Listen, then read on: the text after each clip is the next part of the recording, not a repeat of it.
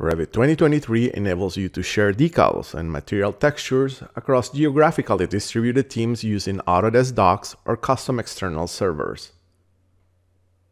In previous versions of Revit, users rendering in BIM Collaborate Pro or BIM 360 projects would encounter missing render appearance warnings because workstations outside the network could not read the localized path of custom texture files.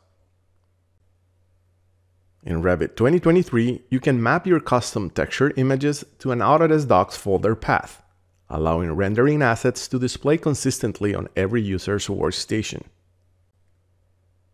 Use the Autodesk Desktop Connector to exchange and explore these assets. Developers can access this feature in the Revit API to build their own custom server connections. Collaborate more efficiently and create stunning visualizations across distributed teams using decals and material texture hosted on Autodesk Docs with Revit 2023.